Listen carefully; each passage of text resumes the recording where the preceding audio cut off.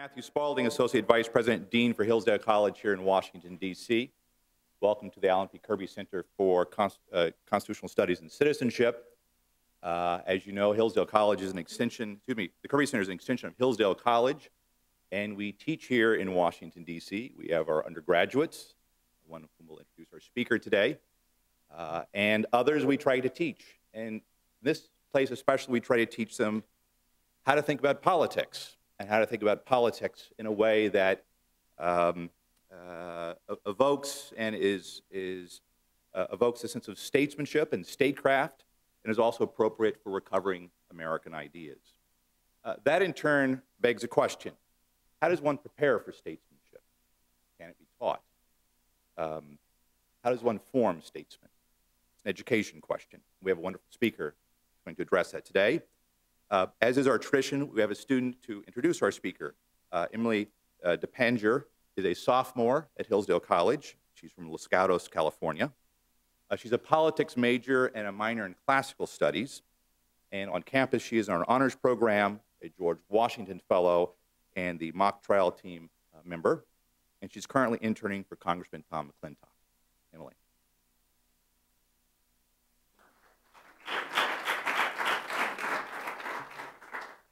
Thank you, Dr. Spalding.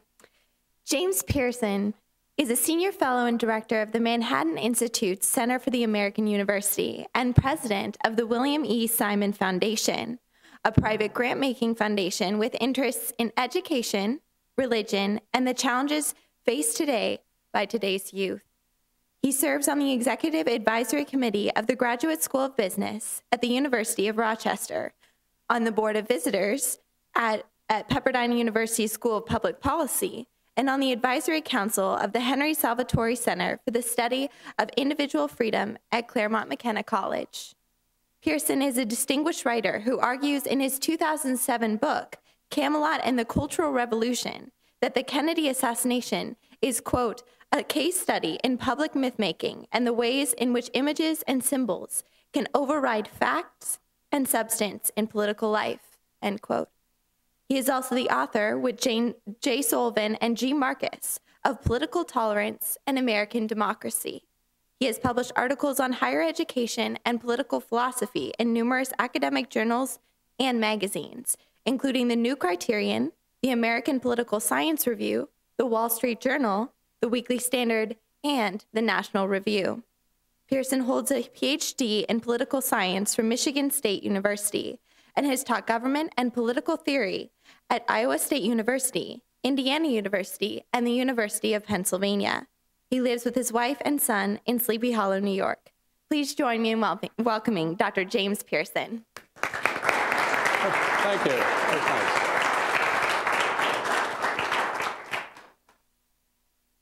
Well, I appreciate that, Emily. I'm not sure I can live up to that introduction, but you're very kind. Thank you very much. It's great to be here at Hillsdale among friends and sympathetic faces. I love the artwork that you have here. The Founding Fathers at the convention in Philadelphia, that's a great painting. And that looks like Madison, I guess, with George Washington.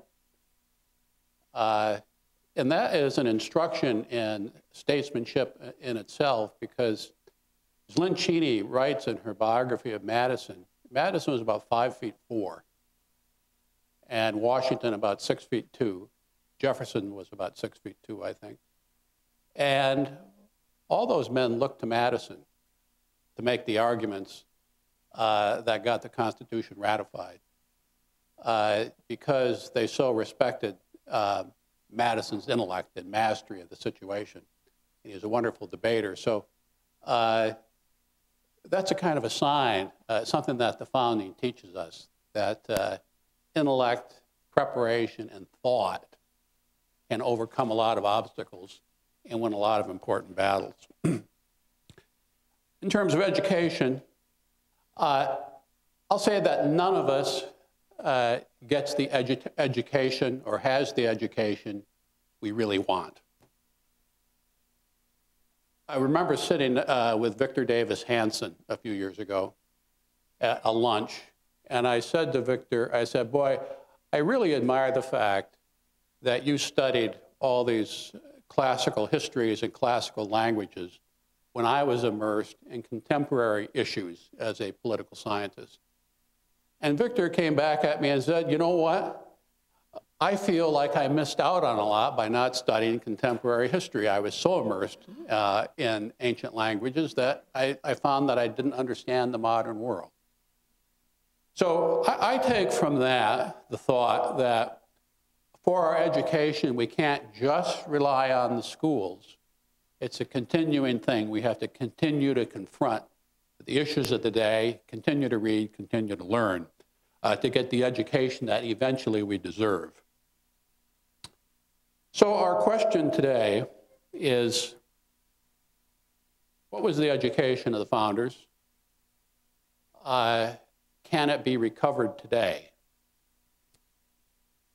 And more problematically, can we make it effective today in the midst of current controversies? Undoubtedly, we can replicate that education. You're doing it here. Hillsdale does it. Claremont does it. In some ways, Columbia University does it, not as well, because the faculty at that institution is not as dedicated to the great books curriculum as they are at Hillsdale and Claremont and other places. But yes, we can replicate that, as I'll try to suggest here today.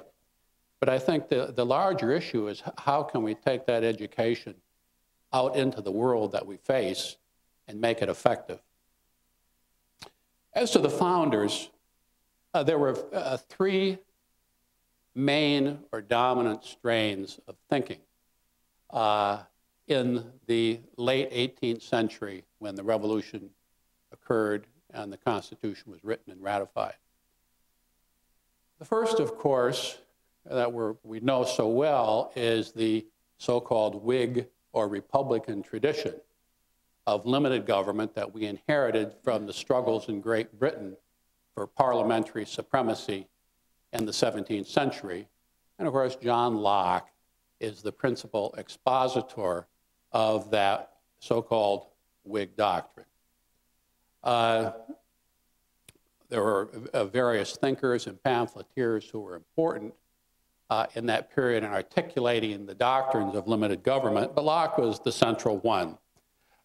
Indeed, that famous phrase, "we hold these truths to be self-evident" in the Declaration, it's almost a direct quote from Locke's second treatise in government. And the separation of powers in the Constitution, the idea of a right to revolution, the idea of natural rights and a social contract, all these were somewhat embedded in the thinking of the Founding Fathers and incorporated into our institutions. The contract theory that Locke articulated was ridiculed in England in that period in the 18th century by David Hume more than anyone else, because, as Hume said, there's no record in history of any such contract ever occurring, so therefore we can't trace obedience to government to any original contract. However, in America, we can plausibly say that our government originated in something that resembles an original contract. So in that sense, the American experiment is a Lockean experiment in almost a pure form. This is why we call it a founding. Now, the problem with Locke's doctrine is that from a moral or political point of view, it's somewhat thin. It's a political doctrine.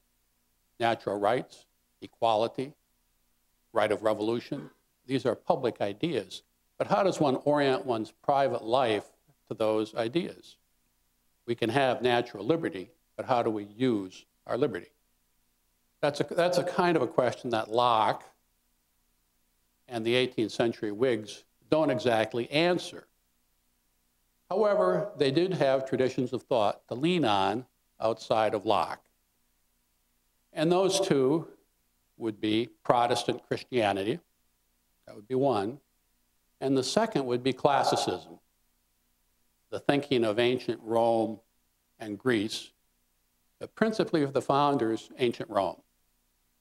and especially the Roman Republic. That was a kind of a model for the founders, a kind of mine of examples that they drew on as they formulated the Constitution, and before that, as they carried out the revolution and led it. Now, surprisingly, one would think that these two streams of thought, Protestantism and classicism, would be in conflict because the ancient Romans and Greeks worshiped these pagan gods.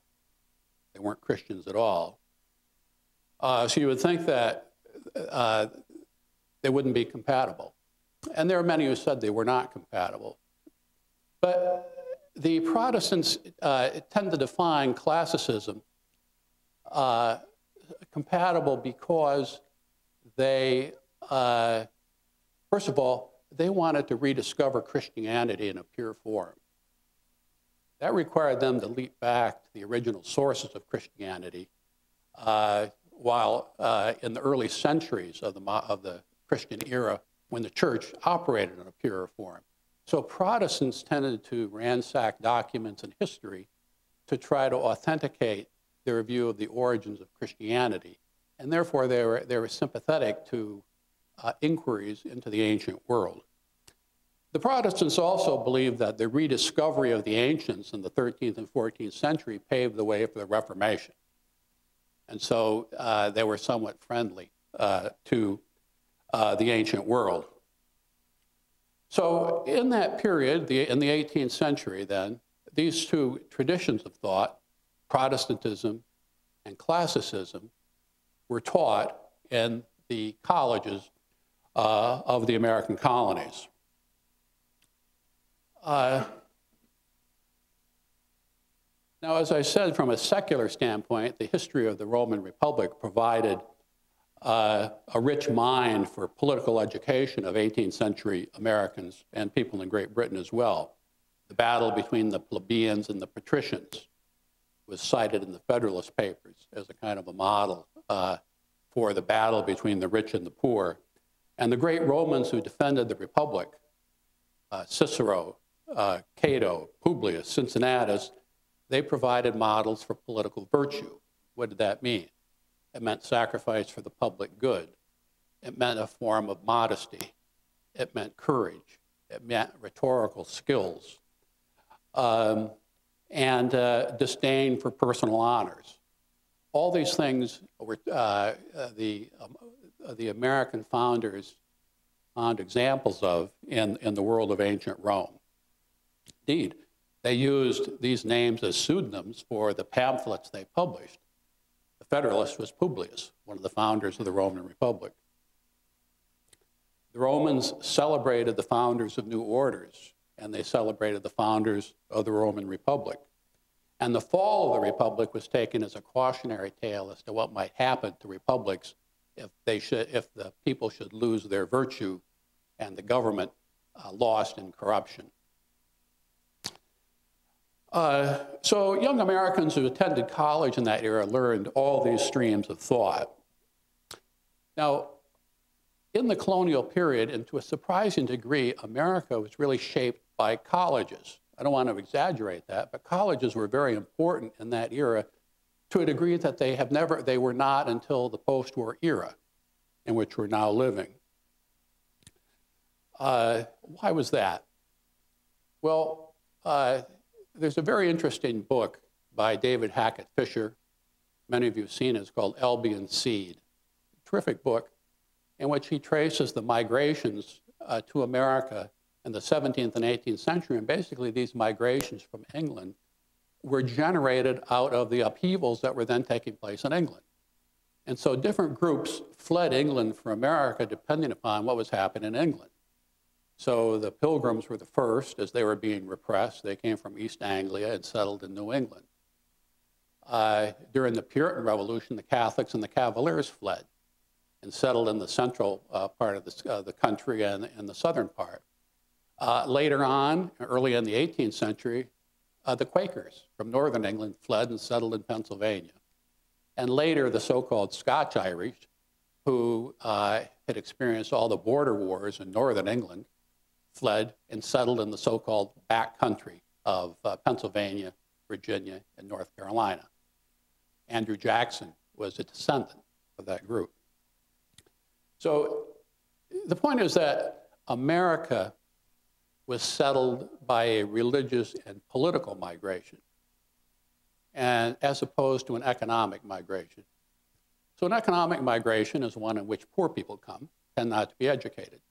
That's happening from Mexico, and it happened in the European migration at the turn of the century.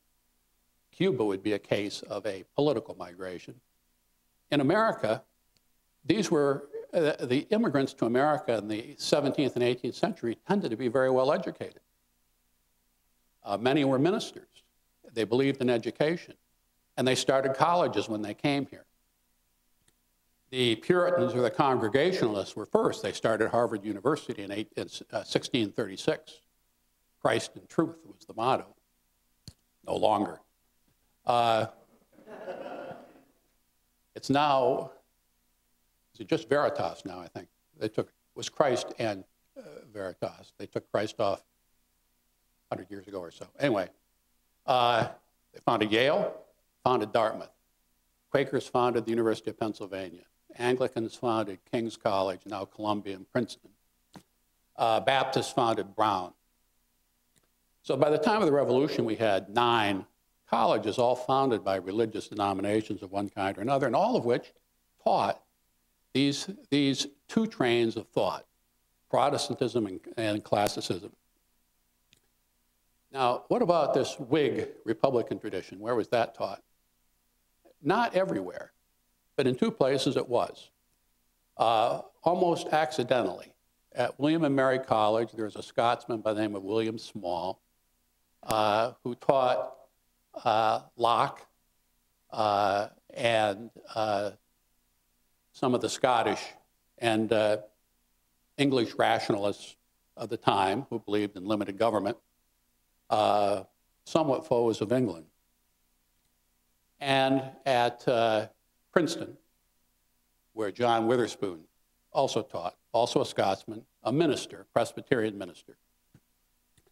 And their 2 students were Jefferson, Thomas Jefferson at William and Mary, and James Madison at Princeton. So these 2, probably more than anyone else in the colonial period, absorbed the doctrines of republicanism and limited government and natural right.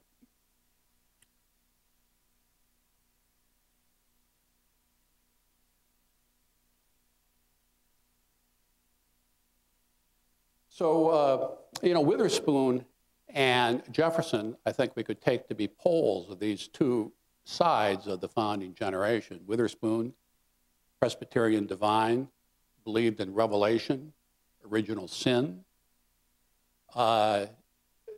did not believe in reason, believed in miracles, but nonetheless was a devout Republican. And of course, we have Jefferson on the other pole, a rationalist, a deist, a follower of the ancients, but in a somewhat more abstract way, also devoted to Republican principles. It's very interesting, therefore, that James Madison was both a student of Witherspoon and the closest friend and political ally of Thomas Jefferson. In other words, you have these 2 poles, and you have Madison somewhat in the middle. And as some have suggested, some of Madison's thoughts in the Federalist, for example, ambition must be made to counteract ambition, or what is government itself except the greatest testimony to the fallen nature of man. That some of these ideas were the kinds of ideas that he would have gotten from Witherspoon, but blended in with the Republican ideas that he would have gotten from Jefferson. So you have these 2 trains of thought. Now, it's interesting, of course, that we cannot duplicate the position the founders were in. That's a challenge, I believe. The founders stood at the beginning of our era. They were half outside it, and somewhat half in it, were in the regime in a way and don't have the perspective they had. But one important thing is that their ideas were shaped to a large degree by, as I say, pre-Republican, pre-constitutional ideas. These are Protestantism and classicism. They had, as I say, one foot outside the regime and one foot inside as they founded it. Madison has this very interesting comment in Federalist 14, where critics were saying that the extended republic was impractical because no one had ever done it before. And there are no models in the ancient world of an extended republic. And he says, he writes, "Why is the experiment of an extended republic to be rejected because it may comprise what is new? Is it not the glory of the people of America that while they have paid a decent regard to the opinions of modern times and other nations, they have not suffered a blind veneration for antiquity, for custom, or for names to overrule the suggestions of their good sense, the knowledge of their own situation, and the lessons of their own experience?" And as I say, perhaps it would be more correct to say that they had a foot in both worlds. In trying to draw lessons from the founders' education and their achievements, I think we should especially try to recall the style and depth of their debates. The educational part of it is great, but looking at the Federalists, one cannot help but be impressed with the clear-headed logic and respect for facts and argument that one sees in those documents. The authors, primarily Hamilton and Madison, take up every criticism that's lodged against the Constitution, and without any hyperbole or any personal attacks, they patiently take those apart and answer them. It's a kind of a model of political debate that we don't see today, but it was instrumental in getting the Constitution ratified. If they'd resorted to some of the kinds of things we see today, or some of the things that their opponents did, it's likely it could not have been ratified. So I think the style and deportment of the founders is something that we ought to emulate in addition to the substance of their arguments. Of course, we know that Jefferson and Madison, once in retirement, turned their attention to creating the University of Virginia as a kind of Republican or Democratic university. And universities and colleges were cropping up all over the United States at this time. This project occupied most of Jefferson's attention from the time he left office till the time he died. Fortunately, the university was opened a year before he died in 1825. He prescribed, with Madison's help, a curriculum for the university. Surprisingly, that curriculum was heavily scientific. Out of the 10 fields that he laid down, 6 or 7 of them were scientific: physics, mathematics, zoology, biology, chemistry, and others. And of course, he did have a place for ancient history in government, law, and politics, and he prescribed a series of readings for the curriculum. He was very concerned about the so-called consolidationist movement of the time, led by John Marshall and the Federalist Party. And he wanted orthodox professors teaching the right approach to federalism and the interpretation of the Constitution. And it was important to get an orthodox professor, but he prescribed the Declaration of Independence, the Federalist Papers, the Virginia and Kentucky resolutions, a few other things, and surprisingly, Washington's farewell address. I say surprisingly because Hamilton drafted Washington's farewell address. And of course, Hamilton was their arch enemy. But no sooner had the University of Virginia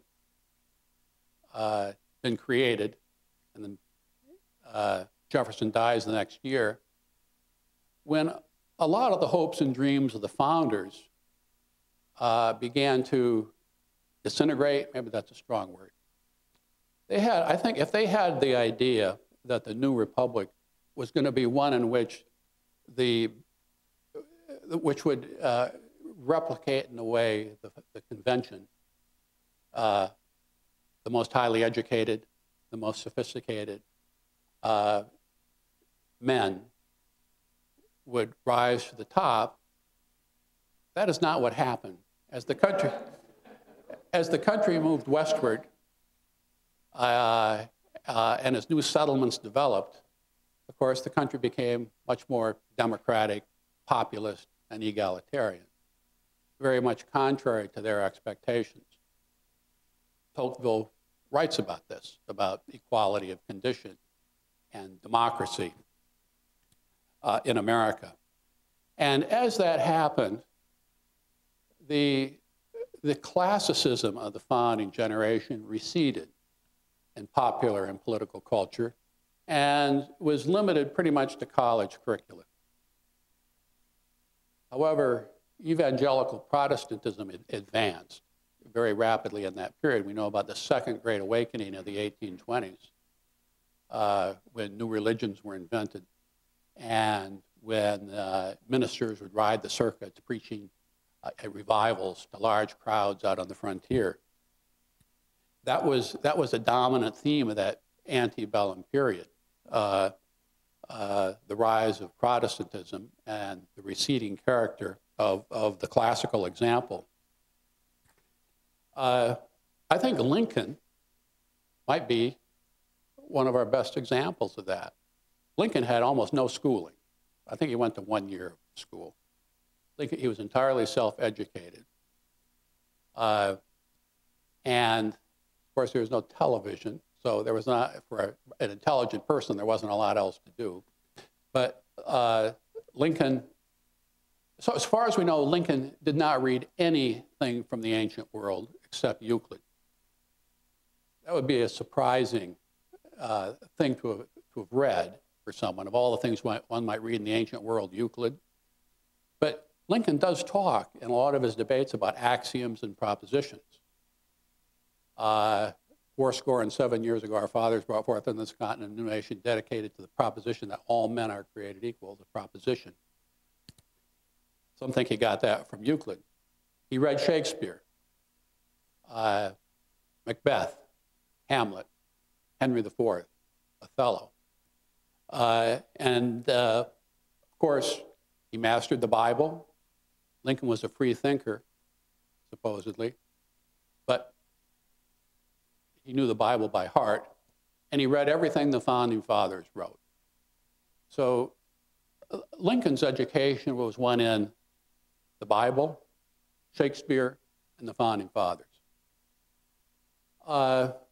And one thing about Lincoln, and this is another thing I'd emphasize, this is true of both Lincoln and the Federalists.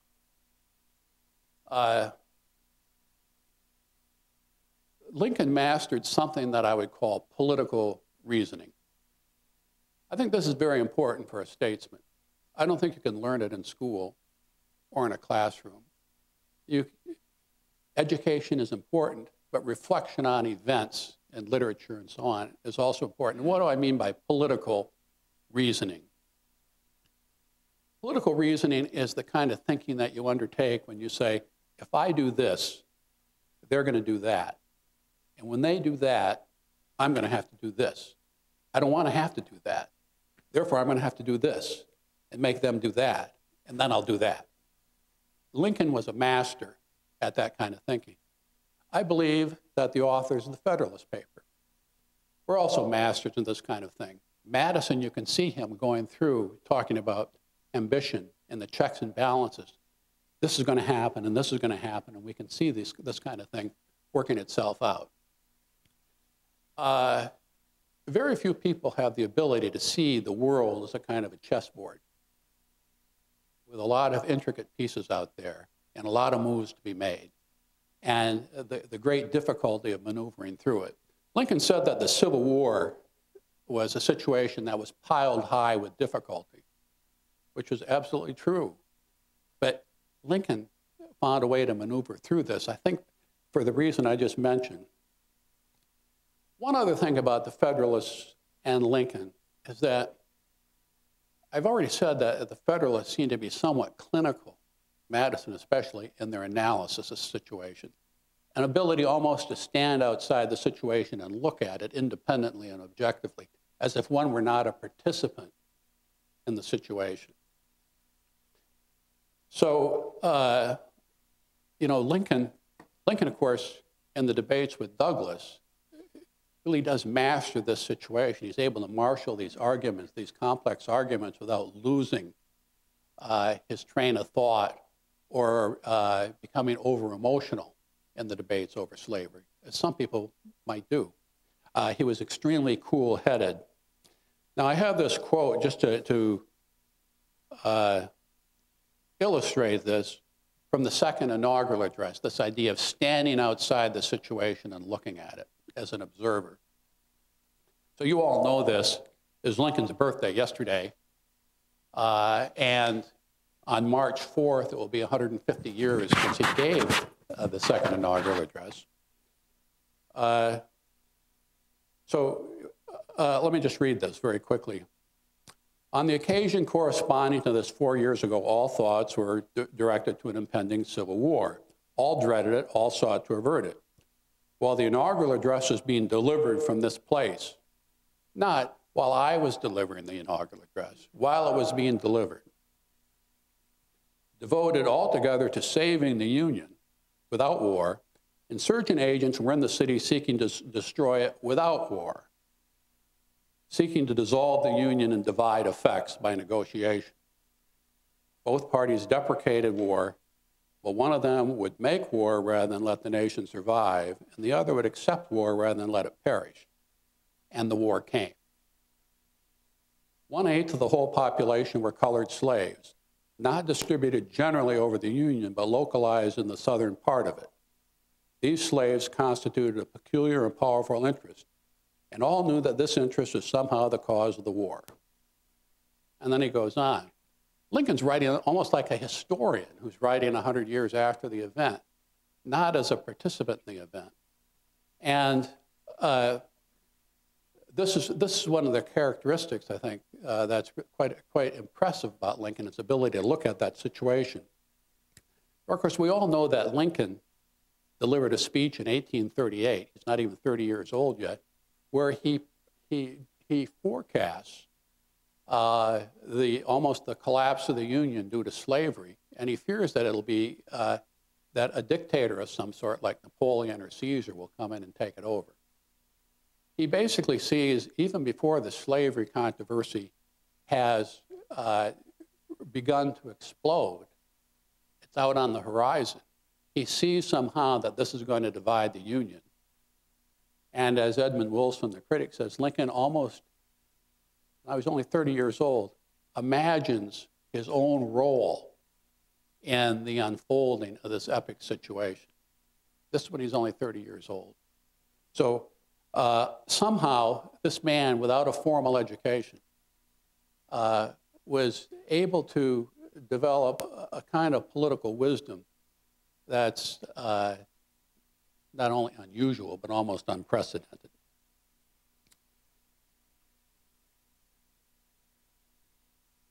So the end of the Civil War and the assassination of Lincoln, 150 years ago now, represents the end of the classical world of the American Republic. What do I mean by that? Prior to the end of the Civil War, if one wanted to look at the basic documents that define the Republic, those would all have been articulated by statesmen. The Declaration of Independence, the Federalist Papers, the Constitution, Webster versus Hayne, Calhoun, the Compromise of 1850, Lincoln and Douglas, Lincoln's speeches. At the end of the Civil War, if one were to try to develop a syllabus of American thought, one would be hard-pressed to duplicate any of that work. Now, in the years after the Civil War, leading down to the present day, the debate in America is not guided so much by politicians or statesmen. We don't even have that many statesmen, but by journalists, academics to some degree, intellectuals, not by statesmen. That aspect begins to recede in America after the Civil War. It's very, I don't have an explanation for it. Maybe we solved some of our basic problems with the Civil War. Maybe the rise of industry has something to do with it. The second point I would make is this. Before the Civil War, the debates are constitutional. What did the founders intend? What does the Constitution mean? What's the nature of this union? Is this a confederacy that states can withdraw from? Or is it a union, a perpetual union of some sort? This they fight over. What's the authority of the federal government and so on? Afterwards, an ideological element is introduced into American political life, no longer rooted in the Constitution quite so much, or in the writings of statesmen, but in ideological agendas set forth by political leaders of various kinds, party leaders, and intellectuals. Now, here, the progressives are very important. And they begin to develop in the decades after the Civil War. Woodrow Wilson becomes really the first progressive. Maybe Teddy Roosevelt we could count as the first progressive to gain high office. Wilson articulates the views of the progressives more clearly than anyone else. But basically, the progressive view is that the Constitution is outdated. It's no longer appropriate or useful in a time of industrial capitalism. It's okay for the 18th century and era of agriculture. But now, with the rise of big corporations, labor unions, the rise of science, the Constitution is outdated, really. We need to remake the Constitution. Of course, they do amend the Constitution, but basically they want to think about the Constitution differently than they thought about it before. One of the ideas that they have is that the framers, let me see if I can find this quotation from Wilson. The framers were Newtonian in their thinking. The Constitution was mechanical. And really what we have today is a situation where political life is evolutionary and historical. So here's what Wilson says in 1912. The makers of our federal Constitution read Montesquieu with true scientific enthusiasm. They are scientists of their kind. The fathers of the nation. Jefferson wrote of the laws of nature and of nature's God. And they constructed government as they would have constructed a machine. Politics, in their thought, was a variety of mechanics. The Constitution was founded on the laws of gravitation, checks and balances. The government was to exist and move by virtue of the efficacy of checks and balances. So Wilson's critique is that the framers saw the Constitution as a machine that would run on its own. I don't think that's right, but that's what he says. The trouble with the theory is that government is not a machine, but a living thing. It falls not under the theory of the universe, but under the theory of organic life. It is accountable to Darwin, not to Newton. This is Wilson. That's the theory of the so-called living Constitution. So the basic idea there is that we don't have to look to the origins of the Republic to discern its genuine nature. We have to look to the evolution of ordinary life. We have to look to history. We have to look to the future. We have to perfect this experiment in terms of democracy. So while many of us try to ground our thinking about America and its origins, the progressives and the liberals of the 20th century ground it in some notion of the future, where they're headed. But what does that mean? Where are we going? They don't exactly know. They also have the idea that education should be organized for the purpose of democracy, and that education is a kind of a living form of democracy, that when we go to school, we don't just learn from the teacher. We're engaged in a democratic experiment where we learn how to live with one another. And education is about solving practical problems, scientific problems, social problems, one kind or another. So they had a particular view of schooling, the progressive. We know about progressive education. Insofar as colleges and universities are concerned, of course, they no longer want to look to the past, the ancients or the founding fathers. They want to look to the future. But now they think that universities should be places where we train those government officials who staff the various agencies that will regulate the economy. And these universities will carry out the research that we need to adopt wise and effective public policies. So the old idea of education for statesmanship and leadership gives way to a more technical idea, where political education is for the purpose of designing more effective public policies. The horizons, in that sense, shrink. Now, we could ask ourselves, where does the current, I'm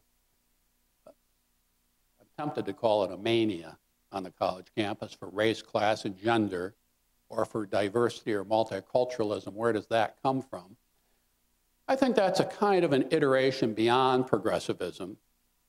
Those on the campus who've more or less taken the campus over in the name of these ideas see that the purpose of colleges and universities is to somehow reform or transform the country. And in fact, when they look to the past, when we look to the past, we see this great achievement of the founding fathers of Lincoln. They, of course, see this oppressive past that has to be overcome. The history is bad. It must be overcome and reformed step by step. So they take a perspective on the past which is extremely judgmental. It doesn't live up to their expectations, and therefore they reject it, and they basically discard it. As I say, that's a step beyond the progressives. It's a kind of progressivism with a vengeance.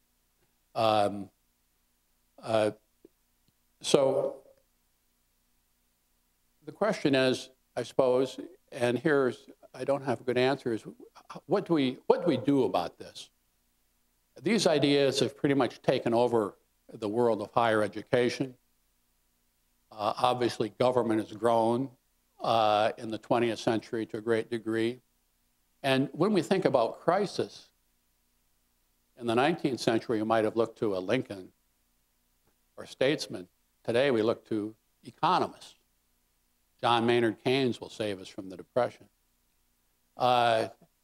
So we live in a different kind of world, so how can we recover this idea of statesmanship that we had and saw 150 years ago and before? How do we make it effective out in the world? Now, here I don't have an answer, but I would say this, that the kind of education that you've received at Hillsdale and the great books and history, that's vital. On top of that, I believe it has to be augmented with the example of the founding fathers and Abraham Lincoln. This idea of mastery of the subject, being able to debate the subject, being able to stay in control, to advance it, being able to see down the road as to where we're going. I believe that in America, we will face a crisis where this kind of learning will be required to steer us through it. Indeed, I don't think it's all that far into the future. But I can't see that far into the future. But I believe an education for statesmanship is not something that we necessarily have to call on every day. Abraham Lincoln in 1838 foresaw the Civil War.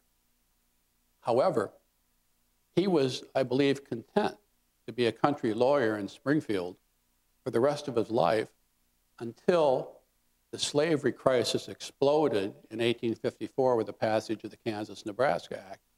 That event pulled Lincoln out of his private life and into the public debate with enormous implications. So I think that the kind of education that we're talking about is not something that we can necessarily use on a daily basis and in every controversy. But it's a storehouse of knowledge and wisdom that we can call on when difficult occasions arise. And we'll be very fortunate as a people, especially the young people here, if you don't encounter such a crisis. And at that time, your education will be very valuable. And thank you.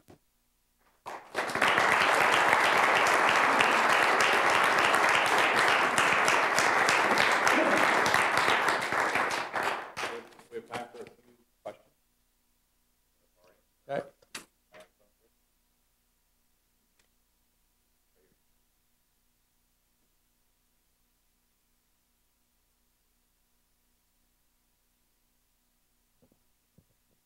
I'm Stu Reuter, and one of those Columbia grads you might have been short-sheeting. I have a somewhat complex question for you that arose during your talk. You talked about the right of revolution. Obviously, that was valid for the founders and not for Lincoln. At the same time, what about literacy rates during those periods? How many of the American revolutionaries were literate? How many, despite literacy, stayed on as Tories? And during the Civil War, I was greatly impressed by the literacy shown in the Ken Burns Civil War series. People with 5th and 8th grade educations that could probably out-vocabulary half of the audience here. Your thoughts? Well, on the right of revolution, very interesting. Of course, the colonies seceded from Great Britain and turned themselves into states, and under the right of revolution.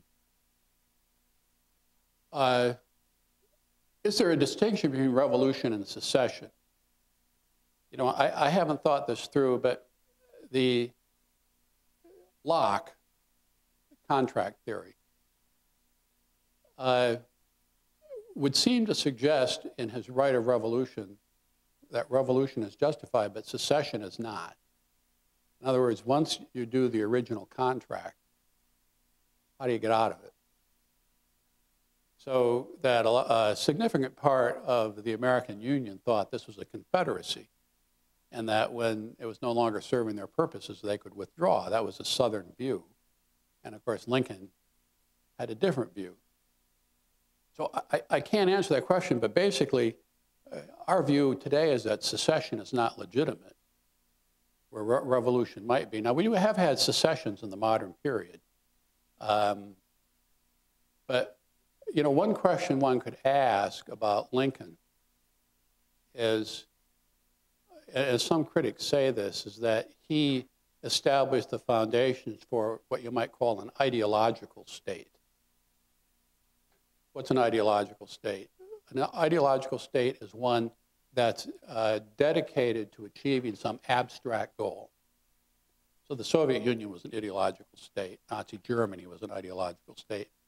France, after the revolution, ideological state. So yes, except, you know, maybe a religious state, but religious ideological. So is America that kind of state with its dedication to equality? So Lincoln does say in the Gettysburg Address that, you know, conceived in liberty and dedicated to the proposition that all men are created equal. So, so I sometimes wonder about this contemporary emphasis on equality, even as it's articulated in these distorted ways about race, class, and gender, whether that is somewhat a fallout from this idea. I haven't made up my mind on that. There are those who say that. You know, as to literacy, I don't know what the numbers were, but as I say, that America in the 18th century, the colonial world, was quite a well-educated world. Even though schooling was not widespread, reading was widespread. And college education was something that was highly valued. They created a lot of colleges. So partly because, as I said, of this Protestant focus on maybe reading the Bible. Everybody had to be literate. I don't know what the literacy rates were in the Civil War. Yeah, the Ken Burns thing is quite impressive about the letters that people wrote and so on. So, you know, I think Lincoln is a good example of someone without schooling, extremely literate. Anyone? Yeah.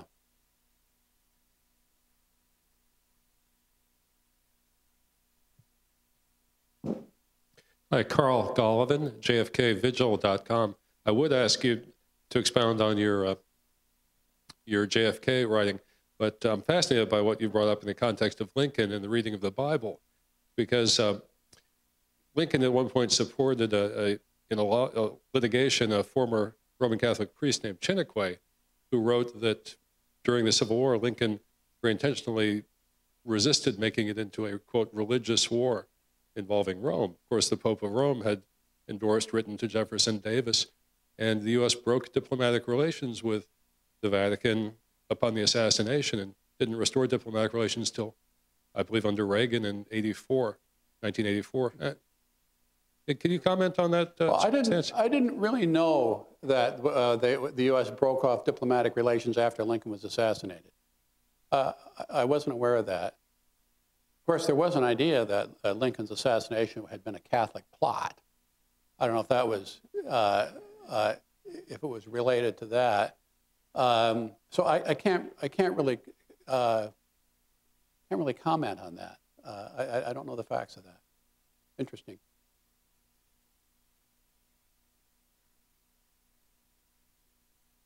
Yeah, you mentioned one interesting thought that the founders had, that they were worried about the decline of virtue would mean the decline in the end of the republic, and they noted this is what happened. And I'm wondering what Adams and Madison and Jefferson might think about the level of virtue in America today, and I'm wondering what you think about the level of virtue in America today. Obviously, there are many virtuous Americans, but do we have enough to continue this republic? Well, you know, I'm sure they'd be disappointed in it. A lot of ways. The general corruption in the government, I think they'd be somewhat shocked by. But of course, the ethic of today is different. We have that was a kind of a Protestant, old school culture that they lived in.